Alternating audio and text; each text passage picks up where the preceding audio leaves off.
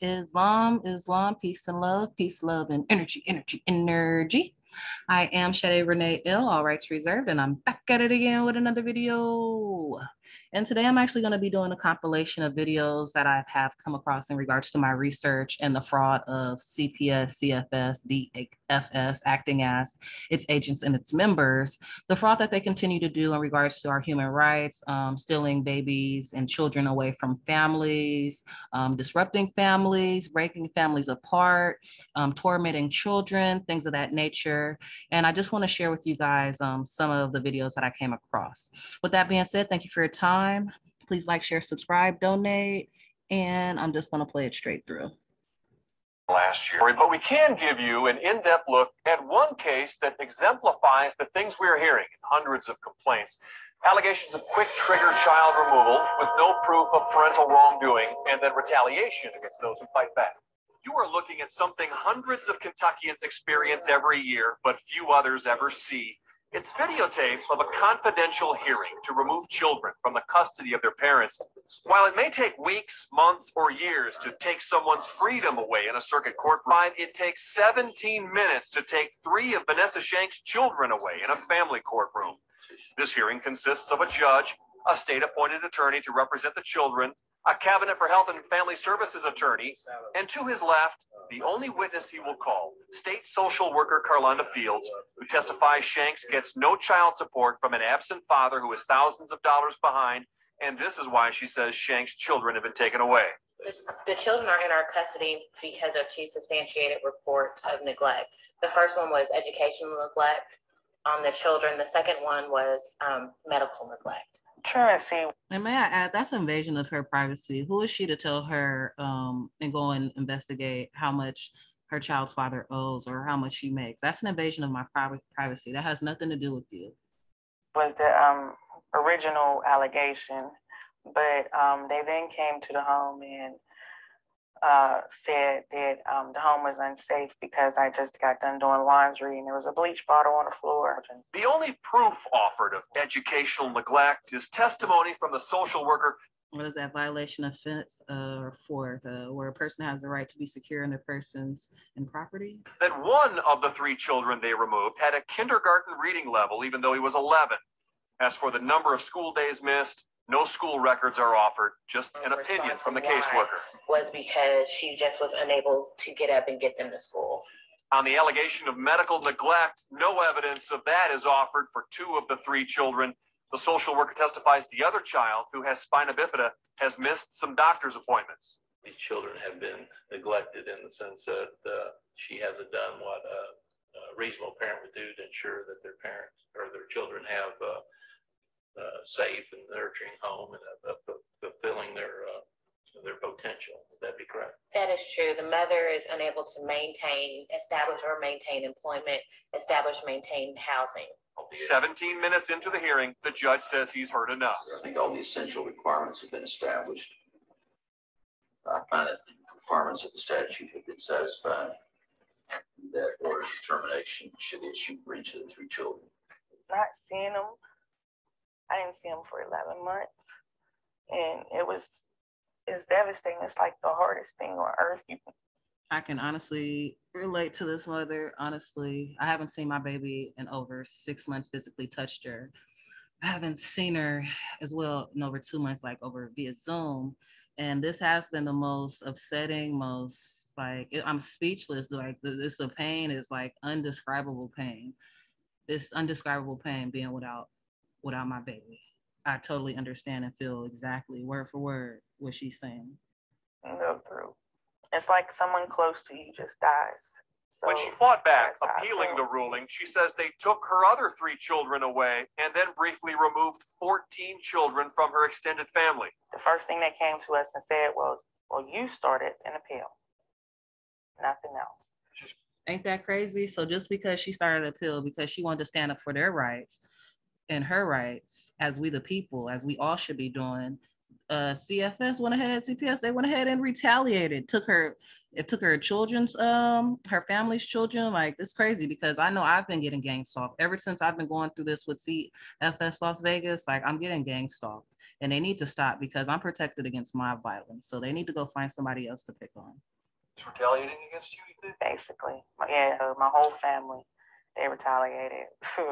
It ain't stopped there. We tried to check out this allegation, but CPS won't talk to us about individual cases. Attorney Bob Bishop couldn't believe what he saw when he took Shank's case and reviewed this hearing that he says contains no proof. There has to be some evidence of wrongdoing that has placed the child in imminent danger or has hurt the child, and a pattern of conduct, that type of conduct, and it's not due to poverty alone. He would come home and he'd say, "You wouldn't believe this, you know." And he says, I just can't believe these stories I'm hearing. And then it happened to us. That's right. Social workers have removed Bishop's adopted daughter from their home too. Again, records in this case are sealed. And they said, if you do not cooperate with us, we're going to take all your children and we're going to charge you with emotional abuse.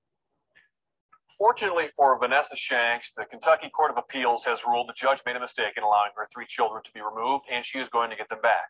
The court unanimously ruled the state acted in haste and offered no proof of abuse or neglect. That's good. So she ended up getting her children back and all of that. So I'm glad that she stood up. I'm glad that she fought. And I'm glad that it was also televised for the people. Now, moving along, I have here Nancy Schaefer, the background story on Nancy Schaefer. She was a whistleblower. She actually used to work for CPS and all of that. And she saw the corruption. So she resigned. She started to be an advocate for, CPS and how they abuse children. And mysteriously, her and her husband were found allegedly suicide in their home. But of course, the rumors are that they were assassinated due to the fact that she was standing up and, helping the people. And rest in peace, Nancy Schaefer. She definitely did a great job in regards to bringing awareness to CPS abusing children. This is not to say that there are not those children in wretched situations who need to be removed. There are, and we all agree. But tonight, I'm talking about those children removed from their homes intentionally for profit. Children are seized unnecessarily from their families due to the federal aid created in 1974 entitled the Adoption and Safe Families Act. It offers financial incentives to the states that increase adoption numbers. To receive the adoption incentives or bonuses, local CPS must have more children. They must have more merchandise to sell. Funding is available when a child is placed in a foster home with strangers or placed in a mental health facility and medicated, usually against the parents' wishes. Parents are victimized by the system that makes a profit for holding children longer and bonuses for not returning children to their parents. This is abuse of power. It is lack of accountability, and it is a growing criminal political phenomenon spreading around the globe. Oftentimes, but not always, poor parents are targeted to lose their children because they do not have the wherewithal to hire an attorney or fight the system. Being poor and lacking proper housing does not mean your children should be removed. CPS has redefined poor to mean psychologically inferior. Therefore, it is in the best interest of the child to be removed. Best interest, of course, has also been redefined at the child's expense. It has been reported over and over that 6 times as many children die in foster care than in the general public. Once a child is legally kidnapped and placed in official safety, the child is far more likely to suffer abuse, including sexual molestation and or rape. Case workers and social workers are often guilty of fraud. They withhold and destroy evidence, and they seek wrongly to terminate parental rights while being protected by state immunity. There is a huge bureaucracy made up of judges, court. And by the point, they do not have immunity. I have said that in several of my affidavits. Again, ignorance of the law is no excuse. Officers of the court actually don't have any immunity when it comes to human trafficking and things of that nature. Guardian ad litems, social workers, state employees, court investigators, therapists, psychologists, psychiatrists, foster parents, adoptive parents, and on, who are looking to the children in state care for their job security. Judges have control over private living arrangements and income of 48.3 million Americans. The United States Census Bureau reported in 2002 that 40 billion in transfer payments were made between households of custody parents and other parents. How about that? Financial gain, using my baby for a profit. She's being held captive for a profit. That money, 40 billion, is under the direction and control of family court judges in environments covered with confidentiality laws that protect the wrong people. Fathers are victims of this unjust system. Child support payments, even without having visits with their children, are choking the very life out of fathers. Again, not for nothing. That's why they be trying to be all nosy in regards to sperm donor. And I'm actually gonna share another video of some testimonies in regards to the fraud. So your idea of capitalism is a parent has to see the kids, they have to have money. And if they can't afford it, which a lot of brown people cannot, they lose custody altogether.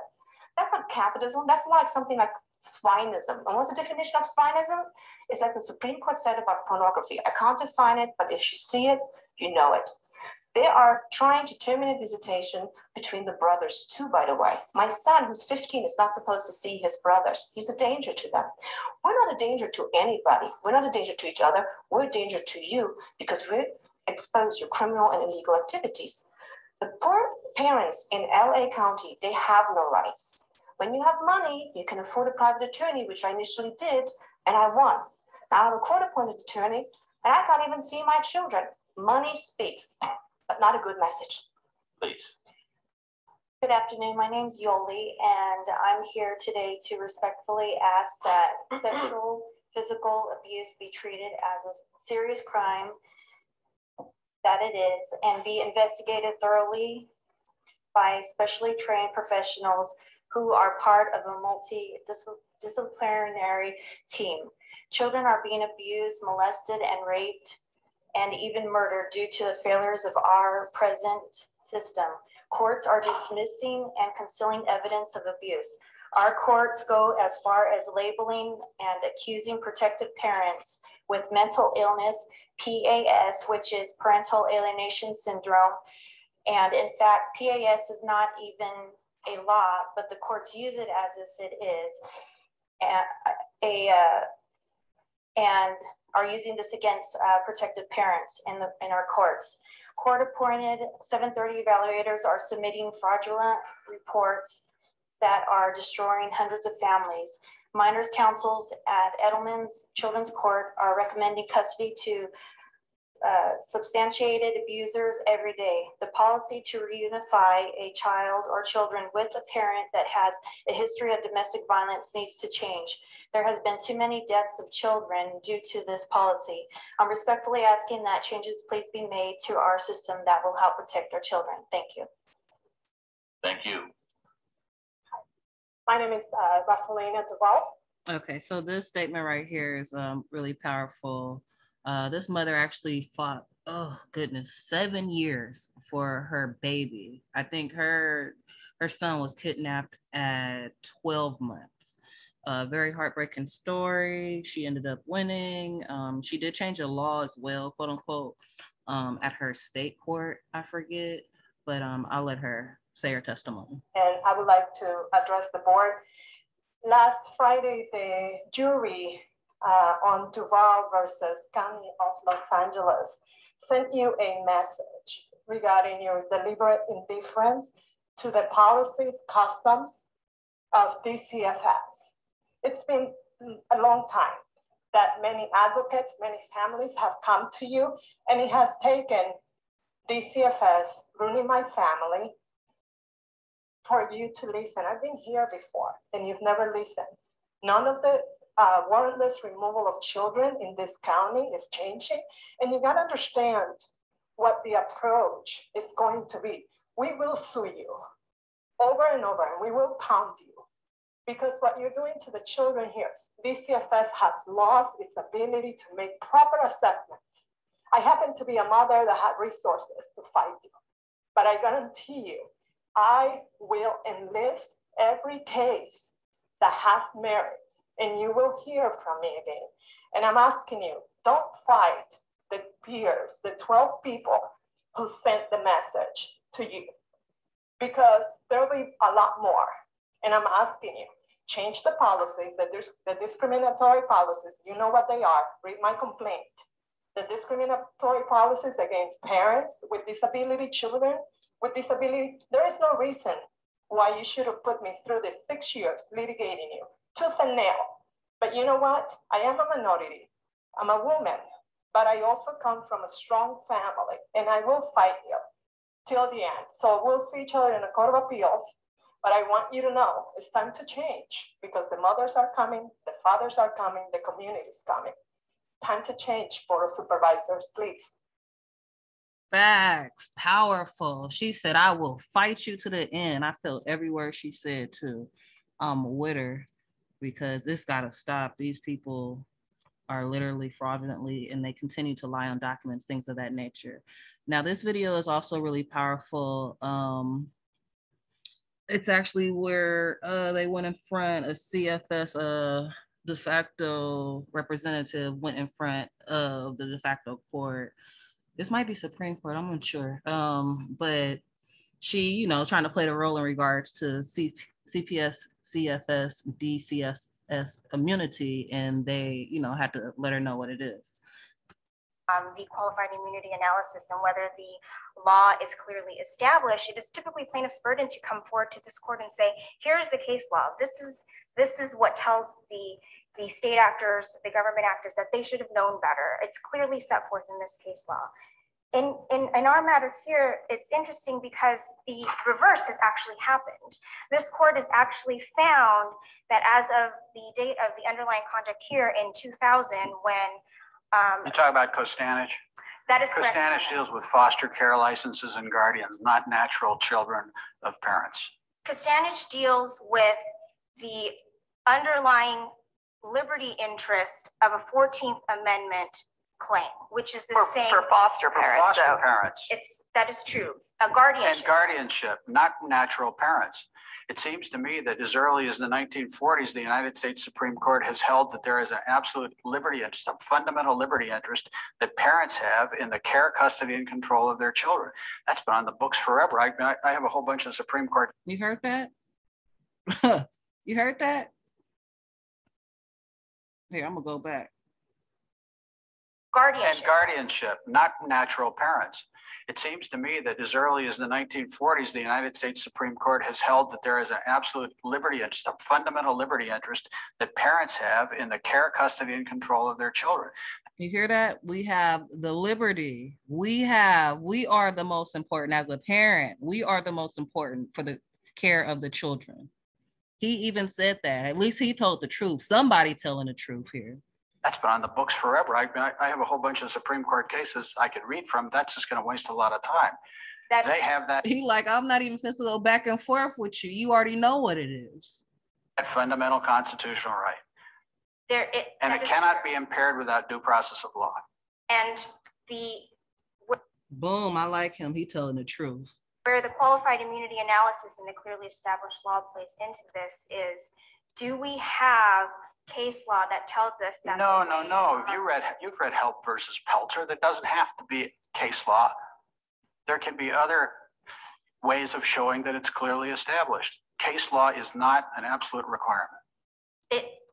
It is. Have you read Help versus Pelzer and all the other cases that talk about that? Yes, Your Honor. Okay, there does not have to be a case on all fours. You're correct. There does not have to be a case on all fours. Right. What isn't clearly established here? The fact that what Cassandra says, what's not been clearly established in the year 2000 when this removal occurred was the idea that the right to be free from deliberately fabricated evidence in civil child abuse proceedings that result in the deprivation of a protected liberty interest, the same liberty interest that's at issue. But it's not the same liberty interest because this was a parental liberty interest. It's a biological versus foster parent. That's huge. That's gigantic in terms of what somebody could appreciate and understand. How in the world could a person in the position of, we have to take the facts as they're pleaded in the light most favorable. So, we're not trying the case. But how could a person in the shoes of your clients possibly believe that it was appropriate to use perjury and false evidence in order to impair somebody's liberty interest in the continued care, custody, and control of that person's children? How could they possibly not be on notice that you can't do that? So when these CPS and CFS workers try to act stupid, it's like, how can you possibly not know that you can't just take somebody's child or baby, in my case, and not have any proof or evidence, and it's nothing wrong with that? Like, come on now. I understand the. How could that possibly be? I understand the argument that it seems to be common sense and our ethical. It's more than common sense. It's statutes that prohibit perjury and submission of false evidence in court cases. State statutes. Are you telling me that a person in your client's shoes couldn't understand you can't commit perjury in a court proceeding in order to take somebody's children away? That's Nicholas Eason. Nicholas Eason committed perjury. Of course not, Your Honor. Of course not. Isn't the case over then? And the case is over. Because Costanich is distinguishable in my view. How in the world Costanich deals with a secondary care, foster care? That's a whole strange thing. It's not a person's real child. Exactly. So how you think it's going with my situation where they have my child kidnapped and now she's been currently held captive by this European lady named Sara La Due, who's not, familiar with my customs and our culture. And she's a European. Like, come on now. Even if Costanich is... And guardian's the same thing. Even if Costanich is distinguishable, there is... Thus far, we have not been presented with any clearly established right that tells us that what our clients did, which is remove the children pursuant to a court order. No, but what they're accused of doing and what the issue is here is committing perjury in a court to take away someone's children. And you just said that's obviously not okay to do. And falsifying documents. You can't be falsifying documents neither. According to our moral compass and our ethical guidelines, but what we're here to decide is the constitutionality of it, and we look to the courts. You mean due process is somehow consistent with a government official introducing perjured testimony and false? How is that consistent? I mean, I hate to get pumped up about this, but I'm just staggered by the claim that people in the shoes of your clients wouldn't be on notice that you can't use perjury and false evidence to take away somebody's children. That to me is mind-boggling. In criminal proceedings, we know this to be true because that. No, like criminal proceedings, it's a court proceeding with a liberty interest, a fundamental liberty interest at stake. Fundamental liberty. And on the reverse side, the state. And you're telling us that these officials who do this all the time couldn't be on notice that you can't commit perjury and put in false evidence. I understand broadly the principle that common sense tells us that lying is wrong and lying to. Yeah, but it's more than common sense. We're not using common sense. We're using the statutes, for example, against this kind of behavior. I was not presented. I have not been seen any federal law, case law, or law that tells me that in this situation that we were faced in, which is what we have Well, to say look at. say your clients hired 6 people to be actors and to go into court and say, we're neighbors and we saw all this terrible stuff. And then your clients presented those witnesses in court. You're telling me that they would have no reason to believe that you can't do that because there was no federal case that says you can't bring actors into court to swear falsely against somebody. But again, here we're appealing to sort of a broader definition of what is a clearly established right. I mean, we have to find the clearly established right in the context that our social workers were presented with, which was they were faced with a court order. You know, again, I can't even believe for a microsecond that a caseworker wouldn't understand you can't lie and put in false evidence. Let me ask the question a different way, counsel. Was there anything you know of that told social workers that they should lie and they should create false evidence in a court proceeding? No, and of course, you know, that is, we contend that that's not what happened here. I understand. And look, We're stuck with the facts. The light most favor. And to be clear, we are only speaking that we accept the pleadings as alleged. We are not saying any of this is true. I'll be very clear about that. But that's what we're dealing with right now. Is there anything? I mean, look, you've got your client. You're doing your best to represent them here. But from our perspective, you see where we're coming from here. So help us. Okay, we've talked about Costanich, and we've said that case there's some language in there which I understand what you're pointing to. I got you. But as Judge Friedland, Judge Trotta both said, it also does have a different interest. So is there any case besides Costanich that you can point to and say, here's Ninth Circuit, this is the answer? Well, what I would contend, Your Honor, is that was plaintiff's burden to do when it came to qualification. No, I understand that your argument, but just for your sake, because you reached to Costanich, which if I were in your shoes, I'd be reaching for it too, as hard as I possibly can. Is there another case? You got one hand kind of on the ledge here with Costanich. Is there another hand you can grab another Ninth Circuit case where you've got a firm grasp? You can say, see, I've got it. In terms of another Ninth Circuit case that instructs social workers to lie and cheat. Or at least it's a time period. At least it's a time period that says, as of this date, you can't do this anymore. Other than Costanich, Your Honor, I do not have any such case in front of me. As a matter of fact, Snell precedes all of this, and we have. I'm actually going to stop there now. Y'all can go and research some of that video as well if you'd like to, some court cases. I'm going to play another video. Did I play this one already? I don't know. But I'm actually going to play another video to link something up as well in regards to the fraud. All right, I think this one is it. 3 years now. Abuse of power, falsified documents, lies in court, threats, and retaliation against parents who fight back. We've heard from victims, attorneys, and officials about what's going on, but we haven't heard from the social workers themselves until now. In disturbing detail, they back up many of the things we reported. That families are harassed and workers are pressured, all in an effort to boost adoption numbers.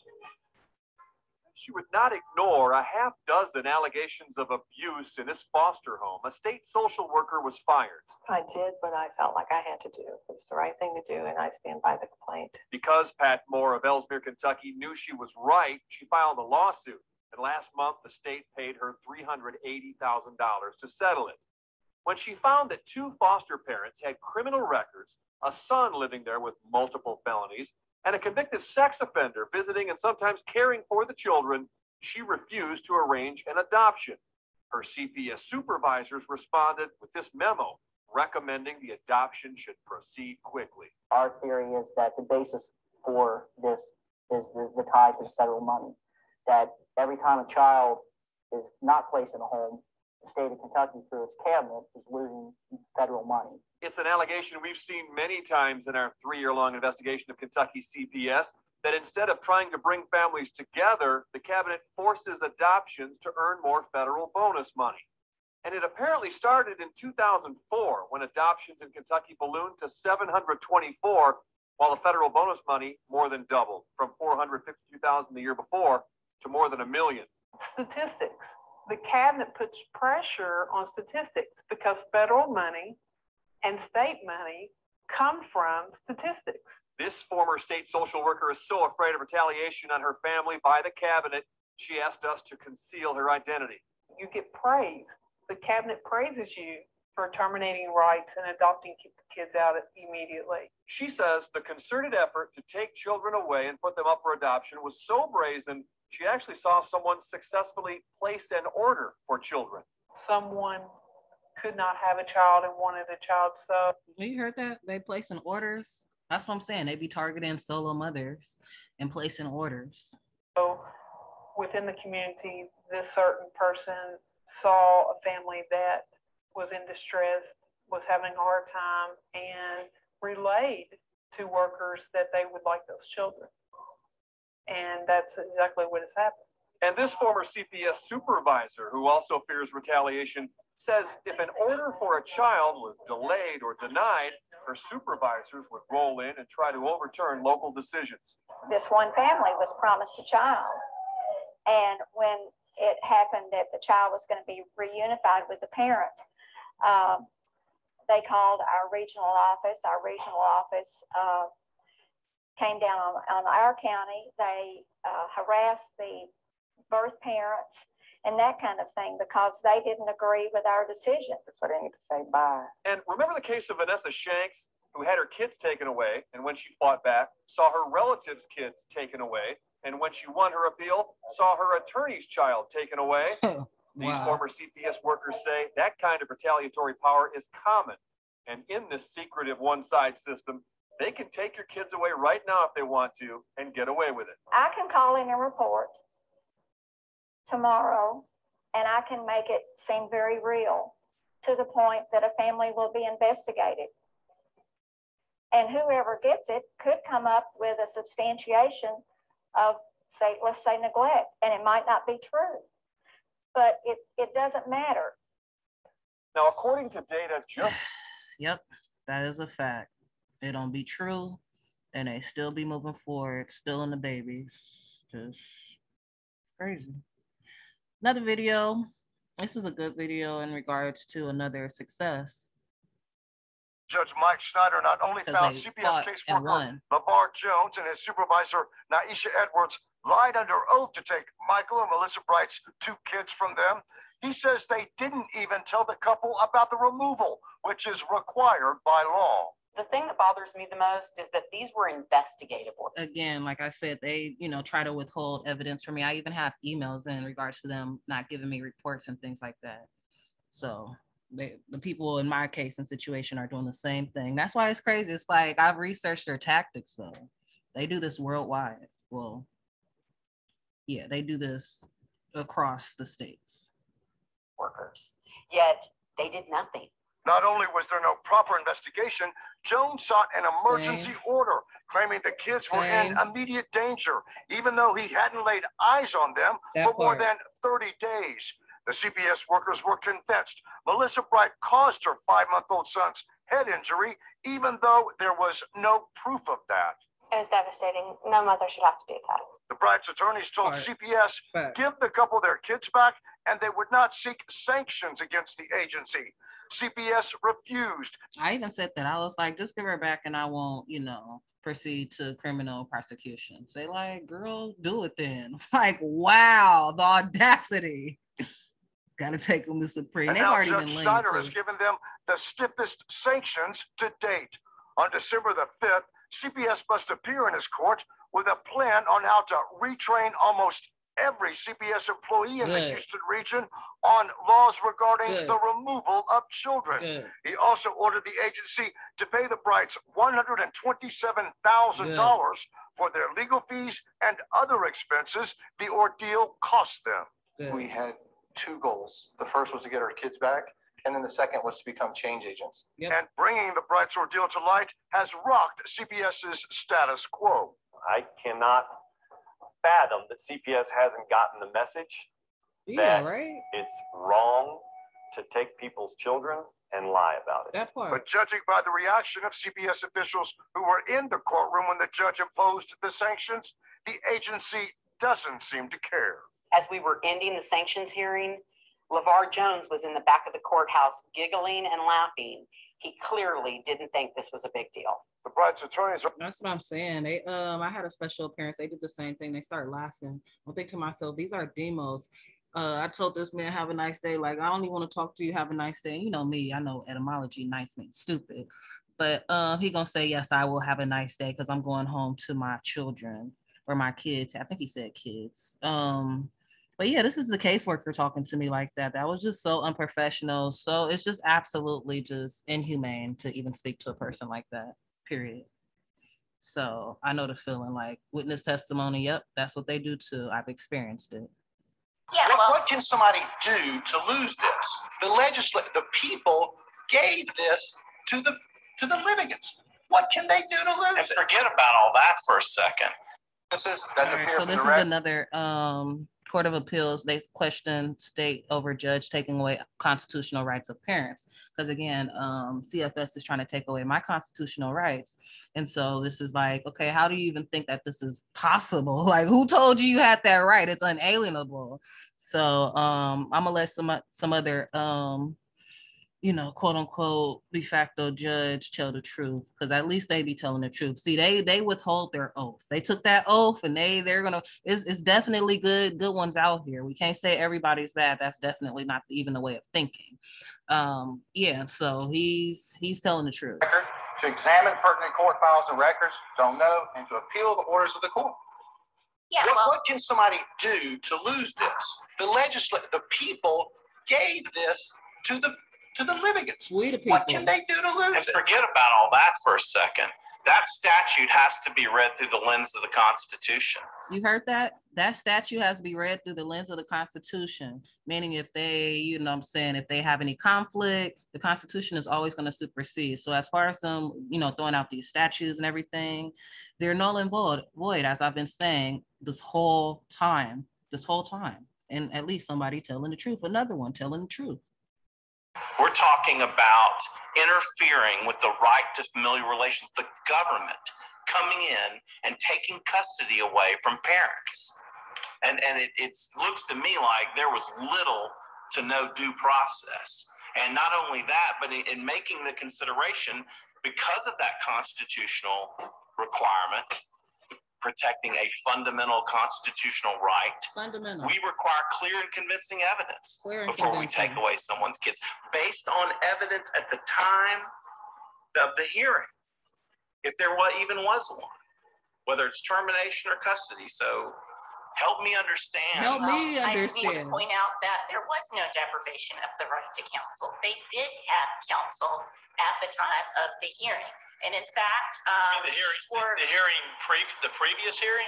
They had it at they had it at all stages of the hearing, and they had it at the juvenile review hearing. Well, I thought counsel withdrew right before the hearing. They withdrew, and they asked for a continuance, and the judge said no, which meant the purpose of the continuance was to get a lawyer, and the judge acknowledged the motion but said no. No, what happened was the appellants had gotten that notice. They had already taken steps to get another attorney, and they had already hired another attorney. That attorney could not be present at the time. Right. So they had were not deprived of their right to counsel. Wait a minute. Mm-hmm. Did they have a lawyer there that day? They did have a lawyer who was allowed to withdraw, and then they had. Okay, so that means at the time of the hearing, when all this stuff happened, they didn't have a lawyer that was there, right? You agree with that? Physically present. Was there a lawyer at that hearing? One withdrew, he's gone. Was he there? He was not there, but this is the standard is these were not indigent counsel. Now, in dependency proceedings, you have the right to counsel, but you also have the right to waive counsel. And what the juvenile court found here was that appellants had waived counsel. This is the juvenile court that says it's me against you? This is the judge you're Well, that was taken out of context. The juvenile court obviously had no animosity. The animosity was one way, because the juvenile court gave custody of the children back to appellants, even though they were open. I would have too. If I was juvenile court judge and then these people become felons, they're felons because of me, I'd get it back to them too and hope that's all that happened to me. But that's just me. What did they do to waive their counsel? Well, they had the standard, and this is listed and outlined in an interest of AMA 270 GA app 76. All right, I'm actually going to pause right there. Let me see if she talks about something else that's pretty interesting. Because if the court has given custody back to the appellant and said there's no more dependency here, the court can't act unless there's another finding of dependency, another dependency petition. Okay. All right. They stuck. Like, this lady's a fool. This lady's a fool. It's gotta stop. It's got to stop. And I actually want to close with Nancy Schaefer. I'm going to play a little bit more of her video. And then, yeah, I'll be back at it again. All right, so this is where we left off, and this is what we'll pick up. 3 fathers, of whom I am aware and have been in touch with, committed suicide in the last 12 months because they lost the opportunity to even visit with their children. Right, not for nothing, it will drive you mentally insane.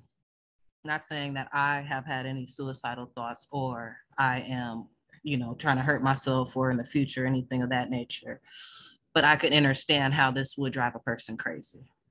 Indeed. These are crimes against humanity for financial gain. Rights are removed from parents. Human rights, civil rights, and even religious rights. One illustration of what took place in my district is that after so many calls, I decided to call a meeting in one of the counties of my own district. I personally called 37 families that had been in touch with me who had all lost their children, grandchildren. I had them meet me in the library one Saturday morning. We started at 9 o'clock and we ended at 9 o'clock. We had 50 families standing outside the door that could not get in. We didn't have time to talk with them. There was incredible anguish and profound suffering from these families. Some children had been taken off the school bus, taken out of the hospitals, or taken out of their homes in the middle of the night, and even worse. It was just an incredible ordeal. These parents, trapped in the system, become like refugees. They're dazed and glazed and have no one of whom to turn. They do not know what to do, and the loss of their children is devastating. After having worked in this arena for several years, I do not believe that a single child comes out whole after having been in this system. Many foster children make up the homeless population of today. I introduced legislation, Senate Bill 415, in my last session. A substitute bill was written at the last minute by the chairman of the Judicial Committee